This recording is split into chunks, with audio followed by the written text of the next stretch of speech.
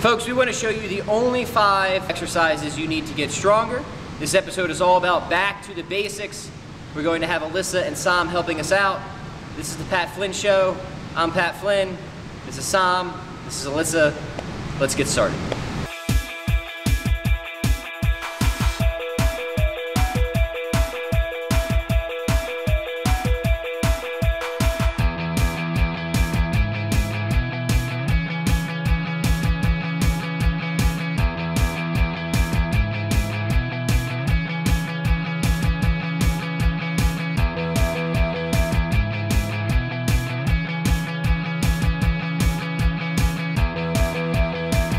The secret to a good strength program is to strip it down to its fewest, most fundamental components and leave it at that. Push, pull, hinge, squat, carry. So we're going to show you 5 fundamental kettlebell exercises that you can use to build a solid foundation of strength with. So the first exercise that I want to cover is the double military press. The double military press is great for building upper body strength and power. It builds thickness and muscle, especially on the upper pecs and the delts. But beyond that, it forces you to use your deep inner core stabilizers and really works the abs, so that way you can maintain a long, tall position while moving weight overhead. So the key things to keep in mind while doing the double military press are to maintain full body tension. Keep your abs braced and your glutes tight, so that way you don't lean back while pressing the weight overhead. Secondly, you want to start in the rack position with your fist below your chin and your forearm against your rib cage. You want to finish in a full lockout with your bicep next to or even slightly behind your ear.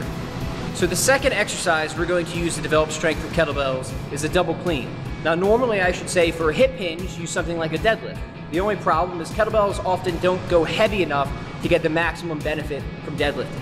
So instead, we're going to work on the opposite end of the force velocity spectrum and be explosive with the hip hinge and do double cleans to develop our strength and power. The key things to keep in mind with the double clean are to be as explosive as possible. I want you to imagine that you're jumping through your heels. So you're driving your hips forward and pushing your heels as hard as you can into the ground to come into a full standing position. As you do that, you want to imagine you are drawing the kettlebells up your center line, almost like you're zipping up a big coat and finishing in the rack position, which is the same place that you start for the double military press. The next exercise to develop strength and power with kettlebells is the front squat. The kettlebell front squat can be done in a number of ways. It can be done with a goblet position, a single position, or the double position. The double kettlebell front squat is going to give you the most bang for your buck in terms of developing strength and power. It's going to develop your core, your thoracic posture, as well as the quads, glutes, hamstrings. So the key things to remember with the front squat is your rack position. Make sure the elbows aren't flaring out. Make sure that you have good posture and that your feet are in a good position. You don't want them too close together, too wide, and you don't want them flared out in or out too much. The next exercise isn't technically a kettlebell exercise, it's a body weight exercise. We're talking about the chin-up. However, as you get stronger, you can tie a kettlebell around your waist to add additional resistance. What's great about the chin-up is it helps develop full body pulling power. It balances out a lot of the pushing that we do. It's great because it develops your upper body strength, your back muscles, as well as your biceps. As you approach your chin-up, some cues you want to keep in mind. Keep your body tight.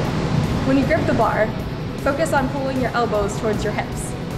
In other words, power through to really pull your body up to the bar so that your chest is aimed at the bar, not just your throat. The final exercise to develop strength and power with kettlebells is the loaded carry. The loaded carry is exactly what it sounds like. You're going to be carrying kettlebells around to add load to your body. A couple important things to remember when you're doing loaded carries. One, it's going to work your grip, so be careful. Happy feet are important. Two, you have to maintain your posture. So once you start adding weight, you might start twisting and bending. Keep an upright posture all the time. Number 3, remember to breathe. Breathe normally, but you gotta remember to breathe.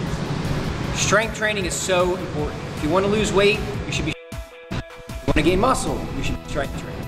If you get stronger, obviously you should be strength training. So my challenge to you, my invitation to you, is to spend the next 30 days really owning the basics. On day 1, presses, cleans. On day 2, do front squats and chin-ups. Keep the reps low, somewhere around 5 or fewer. Keep the weight high, and I promise you, you're going to be very happy with the results.